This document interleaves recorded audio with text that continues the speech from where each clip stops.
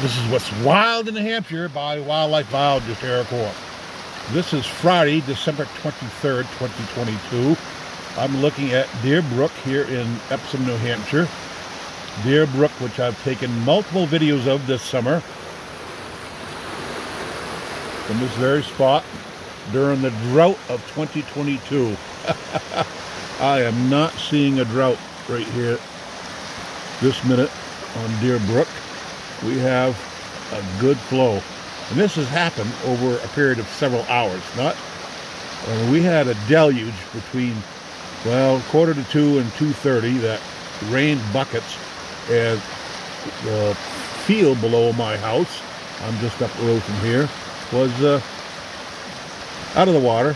At 2, by 3 it was underwater. This flood happened pretty rapidly.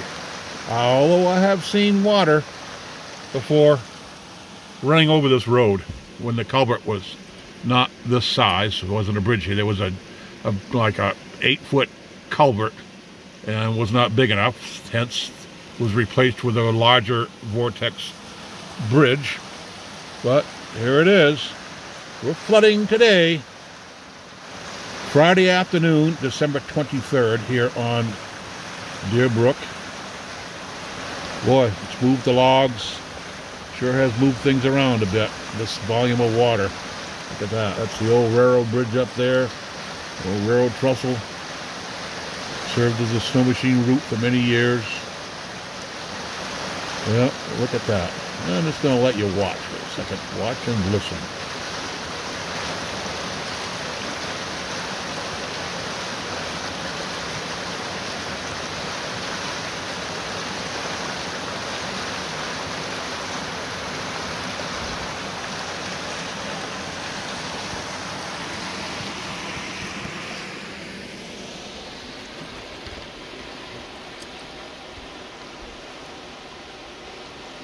Nothing's really flooded here.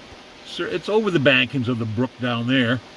There's a little bit of a meadow there that's got a little bit of water in it, but we really have no flood here today. Snow, except for what you see here, where snow was plowed or piled, the snow has vanished this afternoon in central New Hampshire. We have no snow. It's gone. And here it is. What little snow we had, it was gone this morning, and then this afternoon's deluge wiped out any vestiges of snow that might still have been there.